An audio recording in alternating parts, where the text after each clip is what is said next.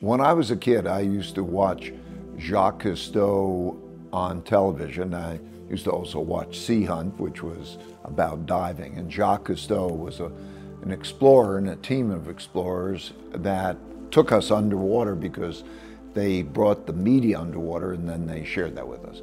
And as a result, I got into diving. I was excited. And then I got my sons into diving. We would go together. Then time passed and my son went to work at National Geographic and I acquired a ship that was a research ship to work with oceanographic experts to be able to tag along. And then my son and Jim Cameron, the great film director, convinced me that we should capture what the scientists were doing underwater by putting it in the media. So that became my initiative. We did that originally with a great ship, Alicia was what it was called, and in that we discovered the giant squid in its natural habitat, and we were the first and only to do that, and we discovered lots of great things. And then we decided to have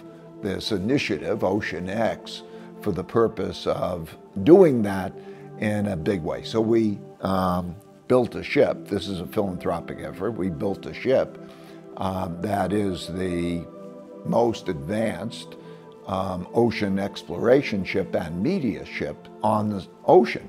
What we did is we went around to the best oceanographic institutes in the world and we asked them, what are your dreams? What would you most like to have? The ship has got a lot of pizzazz. The lighting is cool, the angles are cool. It's sort of like a modern Starship Enterprise, but of the ocean. And it is now in the process of launching Ocean Explorer, which is with National Geographic and Disney, that will show this great ocean exploration, because our goal is to move the dial, move the needle. We expect that we will have a big impact in drawing attention to the importance of the ocean, the excitement of the ocean, and our goals are to change the whole approach to the ocean.